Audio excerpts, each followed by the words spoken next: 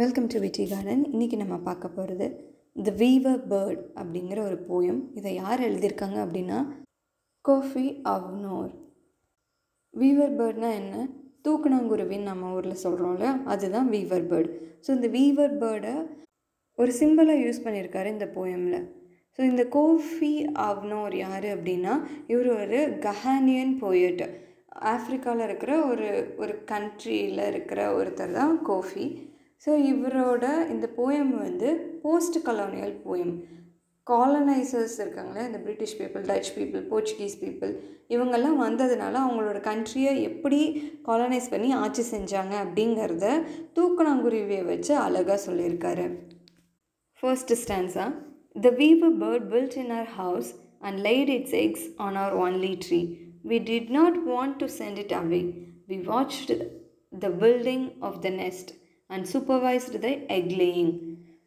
எங்களோட ஒரே ஒரு ட்ரீ, எங்களுக்குன்னு இருக்கிற ஒரே ஒரு ட்ரீயில் திடீர்னு ஒரு வீவர் பேர்டு வந்த உடனே அது பாட்டுக்கு அதோட பில்டிங்கை கட்ட ஆரம்பிச்சிது, கூடு கட்ட ஆரம்பிச்சிருச்சு. கூடு கட்டி உள்ளே எக்கெல்லாம் போட ஆரம்பிச்சிருச்சு.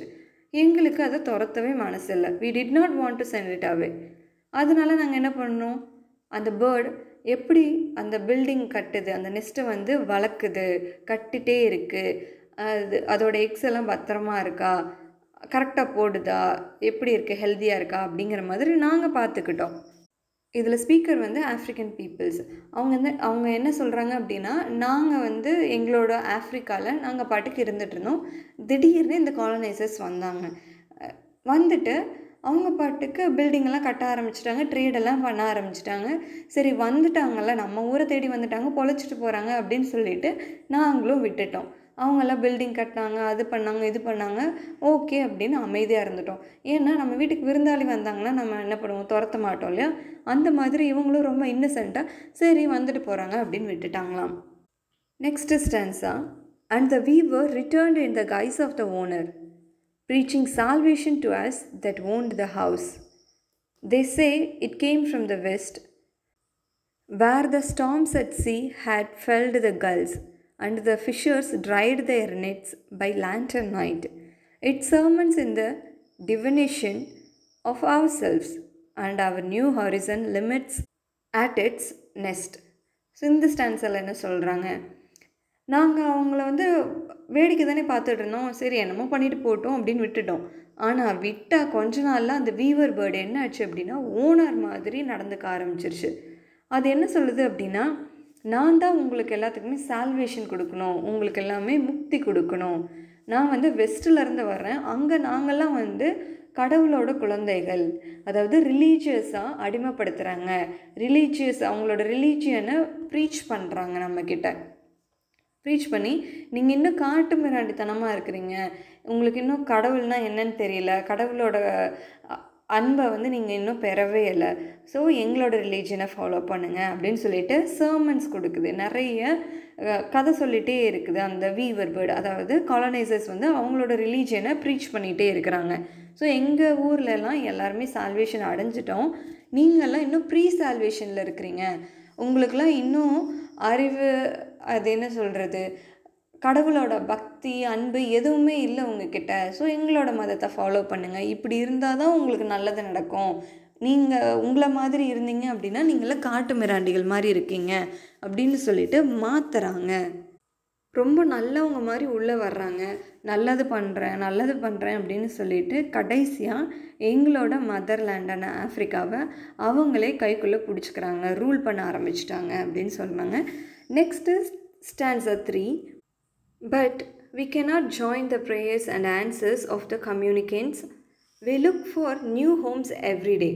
For new altars, we strive to rebuild the old shrines defiled by the weaver's excrement.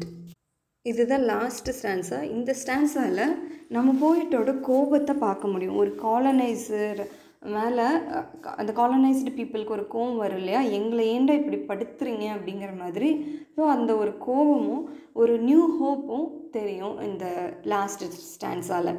என்ன சொல்கிறாங்க அப்படின்னா, என்ன தான் அவங்க ரிலீஜனை ப்ரீச் பண்ணாலும் எங்களால் அவங்க சொல்கிறது வந்து அக்செப்ட் பண்ணிக்க முடியல. ஏன்னா அவங்க வந்து நீங்கள் நல்லது பண்ணுங்கள் நல்லது பண்ணுங்கன்னு சொல்கிறாங்க. ஆனால் அவங்க எங்களுக்கு பண்ணுறது எல்லாமே என்னது கெட்டதாக இருக்குது. ஸோ அவங்களோட டீச்சிங்ஸ் எல்லாமே டிஃப்ரெண்ட்டாக இருக்குது, ஆப்போசிட்டாக இருக்குது. சொல்கிறது ஒன்று தான் இருக்குது, செய்கிறது வேறையாக இருக்குது. அதனால அவங்களோடத என்னால் அக்செப்ட் பண்ணிக்க முடியலை. We cannot join the prayers and answers அப்படின்னு சொல்கிறாங்க. And we look for new Holmes everyday. அவங்க எங்களோட வீடு எங்களோட இடத்த வந்து நாசம் பண்ணுறாங்க. அவங்க எங்களோட வீட்டையே சிதைச்சிட்டாங்க. அதனால நாங்கள் வேறு ஹோம் தேடுறோம். ஒவ்வொரு நாளும் வேறு இடத்த அவங்கக்கிட்ட இருந்து டிஃப்ரெண்ட்டாக எங்களோட ஓன் ஹோமை நாங்கள் தேடிட்டுருக்கோம். இப்போ அவங்க என்ன பண்ணுறாங்க, எங்களோட ஹோமை ஆக்குப்பை பண்ணிட்டாங்க. ஆஃப்ரிக்காவே எங்களோட கல்ச்சரையே மாற்றிட்டாங்க.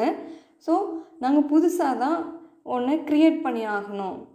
ஒவ்வொரு ஆல்டர்ஸ்லேயும் புதுசாக நாங்கள் கட்ட ட்ரை பண்ணிகிட்டே இருக்கோம். எங்களோட ஓன் தாட்ஸ் அண்ட் கல்ச்சரை நாங்கள் திருப்பி கொண்டு வர்றதுக்கு ரொம்ப கஷ்டப்பட்டுட்ருக்கோம்.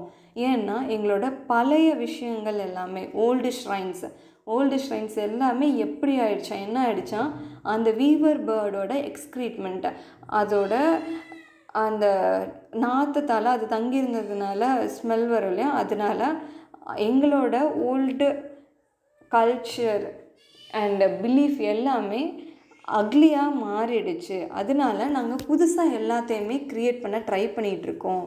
ஸோ கண்டிப்பாக நாங்கள் பண்ணுவோம் அப்படிங்கிறத சொல்கிறாங்க.